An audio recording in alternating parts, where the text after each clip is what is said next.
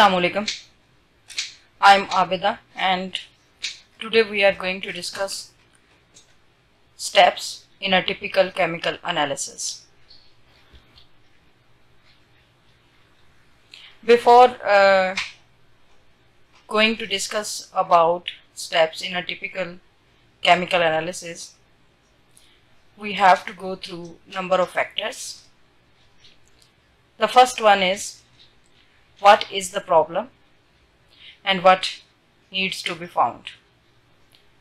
So to an analytical chemist, you can have different kinds of client.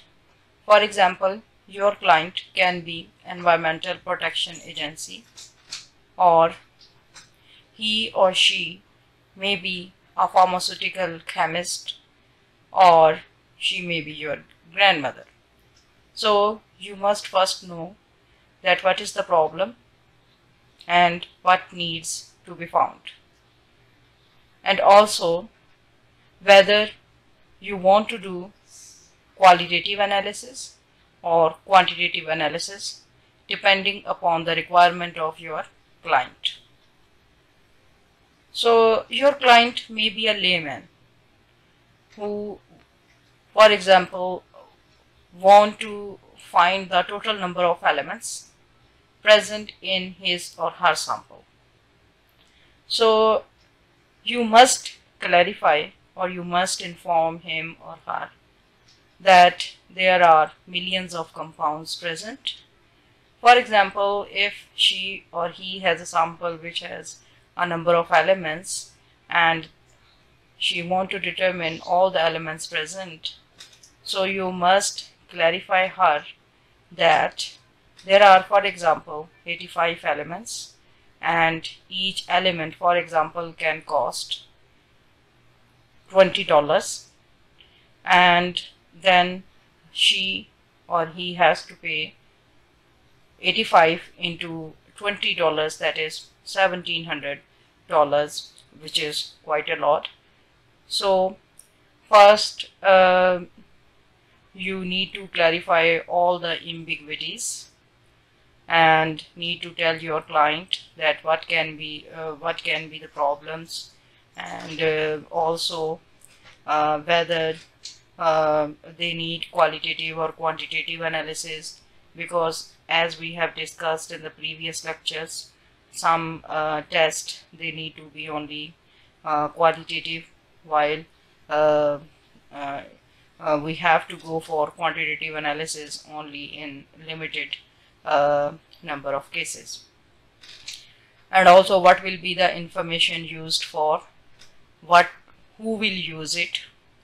For example, you may come across a cosmetic person who want to do reverse engineering for a cosmetic product, so that they may be sure about the products, about the chemicals present, for example, in this cosmetic product, and then after doing reverse engineering they can make this product from a low cost, and then they can be fortune, for example. But then you have to tell them that there are a number of processes. In that case, we have to perform qualitative as well as quantitative process, and maybe the cost of this process is much more. So you must be sure that what kind of analysis is needed and what is the need of your client. Or you may have a client who is, for example, an anxious mother, and whose son has stated that the tablet he is showing or he is taking usually most often is vitamin C, and it is of white color. So although you cannot perform test on this tablet, but if he is of the view that it is vitamin C, then it should at least give test for ascorbic acid. So in this way, which is vitamin C, so you can fulfill the need of this anxious mother. And yes, when will it be needed? So as I have previously mentioned, that you can perform your test as a low cost if you are sure that what type of tests are needed. So then you do not need to perform unnecessary tests which can cost more. How accurate and precise does it have to be? This is a very important point, right? So it will depend again upon the requirement of the client, that how much accuracy and precision he or she is needed. And again, more accurate and more precise result also increase the cost of the measurement. And again, what is the budget? Yes, this is the limiting factor. This is the main criterion actually, that how much amount you have and how much money you can spend in order to perform a test. The analyst should consult with the client to plan a useful and efficient analysis, including how to obtain a useful sample. Yes. So the sample which analyst will take from the whole quantity. Actually, of course, if we have a very big sample, then we cannot perform test with the whole sample, whole material. We will only take a sample of this material. So the sample actually should be representative of the whole material. So analyst should be sure about that the result she or he is reproducing, this should represent the whole material. So in this step there are various types of statistical analysis involved. Then we have to select a method that which the sample type we are going to use, then size of sample preparation needed. Some tests they also need sample preparation. For example, they need derivatization, precipitation, or sometime we have to extract the sample by means of solvent extraction. So we must be sure that in which type the sample should be present, so that we can perform an analysis. Concentration and range. Yes, these are different factors. How much accuracy and precision needed, which tools, yes, and instruments available. So we have to prepare the samples according to the tools or instruments which are available. For example, if we want to measure the concentration of a substance by means of UV visible, so we have to make a diluted sample, and we must be sure about that how much dilution factor is, and then we can multiply this dilution factor with the result at the end. And analyst will also be sure that about his or her expertise or experience, so that he or she can make good result.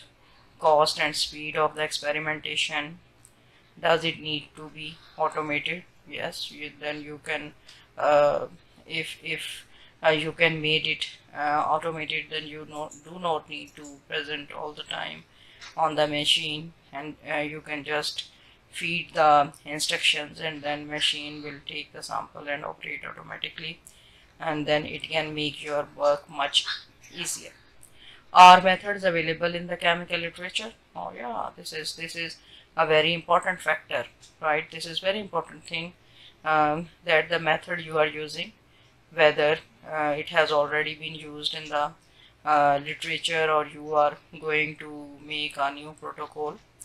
Are standard methods available? Sometime we have to make a new method, and if standard methods are available, that will be very good. But sometimes we have to be innovative to make the measurement. Or are there regulations that need to be followed? Yes, this is also a very important point, and that we need to follow, that the methods which we are going to use are these legal, and legally they are approved. So we have to consider all these facts and figures in order to perform analytical process. as we have already said, obtaining a representative sample, this is very important. For example, if we have a very big community out of which we have to perform some experimentation, then the sample which we will select, this should be a representative of the community. So we have to then consider factors that which type of sample we should take. Sample should be homogeneous so that it can represent the whole community. We should also be concerned about the size. So we should select a sample size which can represent the community, and then we will perform on its sample statistics and how much error we can accept. So we have to consider all these factors. Then prepare the sample for analysis. As I have already said, that some instrumentation, they required that the sample should be present in a specific physical state. For example, on UV visible spectroscopy, we can perform result in liquid state. So if we have a sample in solid state, then we have to perform, we have to make first its dilute solution, right? So likewise, sample may be liquid or gas, and the instrument which we use, if it need solid sample, so we have to derivatize by means of derivatization or some other mean. We have to convert this liquid sample into solid, or sometimes the sample is in gaseous form. So we will select a technique or instrument which can analyze the sample in gaseous form, right?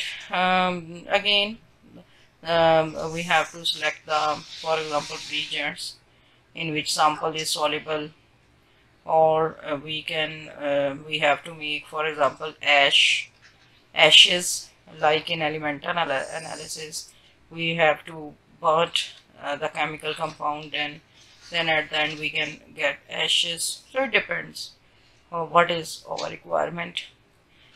Chemical separation or making of interferences needed. Sometimes the sample require separation of its components, so we can use chromatographic techniques, for example, for the separation of different components, and then we can perform analytical or qualitative or quantitative analysis. Need to concentrate the analytes.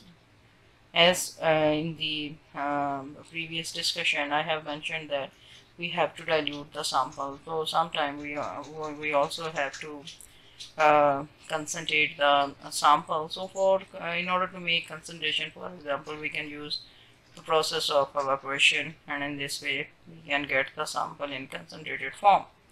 Need to change the analyte for detection. Already we have discussed. And sometimes we also have to adjust solution conditions, for example pH, by adding some kind of reagents. Then when we will have a sample in the proper form, then we can perform, for example, any necessary chemical separations. For chemical separations we can use, we have already discussed a bit. So for necessary chemical separations, the techniques which we can use, these are distillation, precipitation, solvent extraction, solid phase extraction. We can use chromatography, and we can use, for example, electrophoresis for addition of components of mixture. Then the other factors which we need for performing the measurement, it is calibration, validation of the method which we are using, right? And then we have to perform experiments in replicate. So all these are the requirements or the factors which are necessary for performing the measurement. Then we will calculate the results, and then we will make a report on it, and it will include statistical analysis.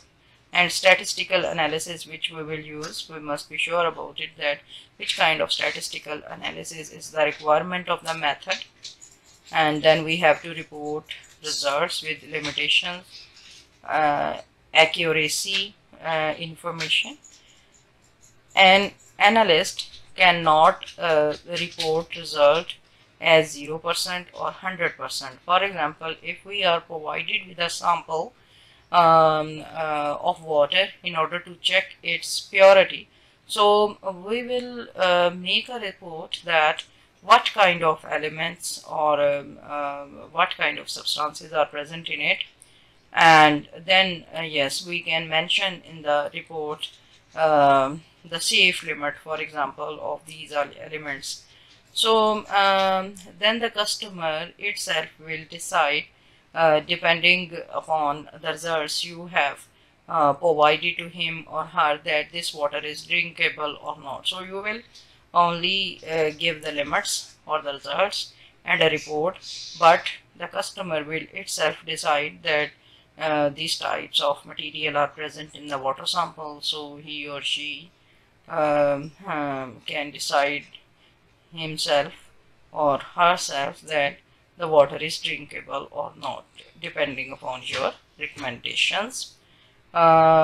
Interpret carefully for intended audience. Yes, you have to make the results very critically. You have to evaluate the results very critically, and if any alterations these are needed, so you have to perform the results again and again. So